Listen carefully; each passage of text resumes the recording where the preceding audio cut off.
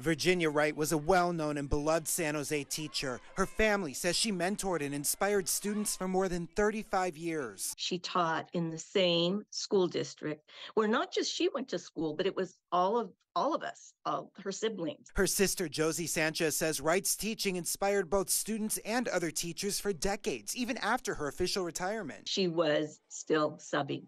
That was her passion, just to be around the kids. Tragically, Wright died last year in a car accident. Her family, still coping with their loss, wanted to find a way for her legacy to continue.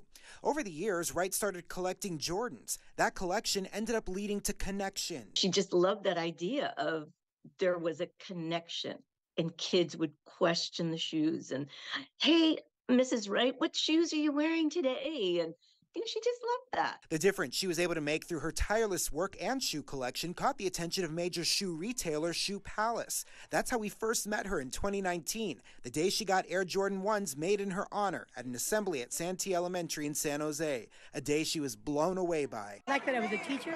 They liked that I was giving back to the community. And they chose, instead of going for an athlete or a celebrity, they chose to go with a teacher. Sanchez had more than 200 pairs of her sister's shoes. Together, she and Shoe Palace are now working to auction off those sneakers for a San Jose State scholarship, Wright's alma mater. I just feel in my heart it was the right thing to do with her collection. Shoe Palace helped facilitate the restoration of the shoes and auction. The goal is to raise $50,000. So far, it's raised $20,000, but there are more than 60 pairs of shoes left to auction. She's still helping kids, and she's helping kids succeed. I know that's what she would be really proud of.